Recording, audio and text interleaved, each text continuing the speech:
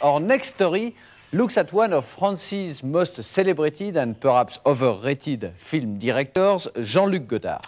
The incredible thing about Jean-Luc Godard is that nobody understands his film, not even Jean-Luc himself.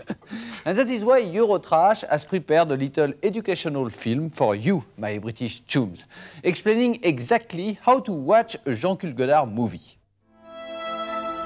For the real new wave effect, it's good to mess up your hair a bit.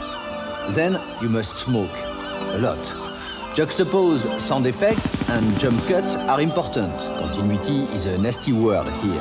Throw in a love story and some self-referential film within a film stuff. A bit more love story, and then the ever-popular cinema as a mirror of society's scene. And when in doubt, stare. It can be in any direction you want, just stare. It is a very nice movie, Antoine, especially the love story. But I still don't understand anything. Don't worry, Jean Paul, you're just here to smile and look pretty. Anyway, we now present you with a Eurotrash exclusive, Jean-Luc Godard's version of Shakespeare's King Lear, a film so confusing that not even the Late Show could understand it. It was at the Cannes Film Festival in 1986 at the Carlton Hotel that Jean-Luc Godard and Menachem Golem signed their infamous contract for King Lear on a dinner napkin. He said, I want to do King Lear for many years, he said. He said, it's a very good story. Father, daughters, the fool, life, drama, family. I want to do such a film. I said, it's a fantastic idea.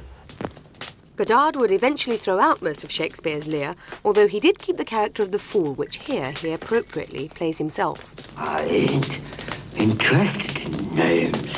Les noms ne m'intéressent pas. Why is that? Look, no names, no lines, no lines, no story. Et pas de phrase, pas d'histoire. This film fails. It simply has a lot of jumbled garbage about the impossibility of making a film in our age, which was frankly seen before too often and in too much of the same way. In crafting this masterpiece of artistic masturbation, with its tired symbolism and its chase scenes that look like outtakes from the Benny Hill show, Godard needed an equally self-obsessed accomplice. We are calling Mr. Norman Mailer to try and to get him to write the script. It's a crazy idea, but it's an idea of Godard. And only Godard could think of Norman Mailer to write Shakespeare. So I believe it will happen. Mailer. Unfortunately, it did happen. Oh, that's a good way. What's worse, Godard even convinced the crabby old writer to appear in the film. That's a good way to begin. Even Woody Allen, who barely agrees to perform in his own movies, makes a brief, albeit painful, appearance as either King Lear or a skinny little man in an editing room.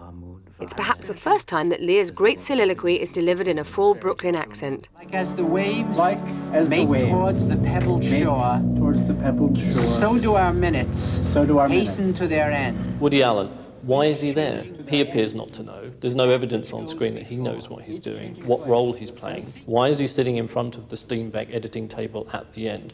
Why is he saying these apparently disconnected words, and why are there arbitrary soundtracks behind him? I don't think he knows, and it's difficult for us to divine as well. Perhaps Godard's most bizarre casting choice was the teen star Molly Ringwald as Cordelia, shown here in the obligatory I touch the mirror to know myself scene. Try as she may to be a serious actress, poor Molly still sounds like Marsha of the Brady Bunch at the school play. Sure. I shall never marry like my sisters.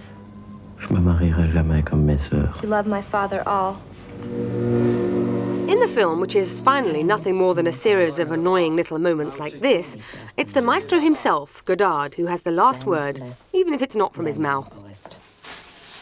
Just what are you aiming at, Professor? You said it, Jean-Luc. Our sentiments exactly. When the professor barks, the mountains are trembling.